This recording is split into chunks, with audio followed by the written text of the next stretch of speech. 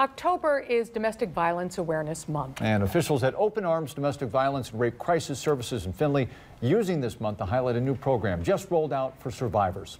13 Action News reporter J.D. Pooley has the story all new tonight.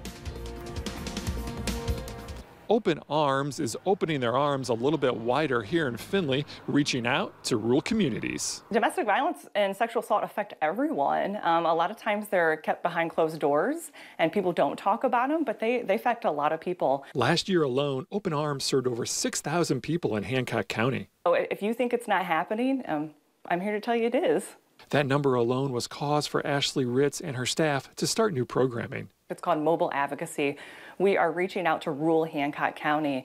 We recognize survivors of domestic violence and sexual assault have a lot of barriers in accessing services, and we want to eliminate those barriers. Advocates with Open Arms like Hope Duran say those barriers can be as simple as transportation needs.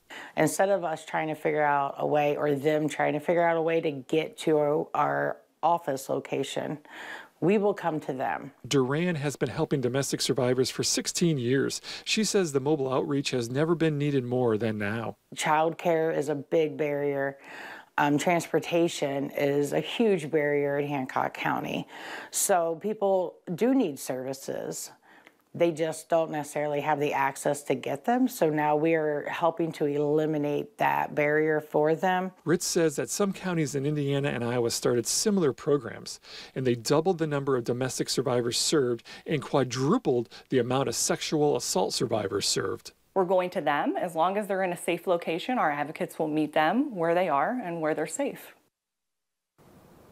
If you or someone that you know is in need of the services here at Open Arms, you can call their hotline at 419-422-4766. In Findlay, J.D. Pooley, 13 Action News.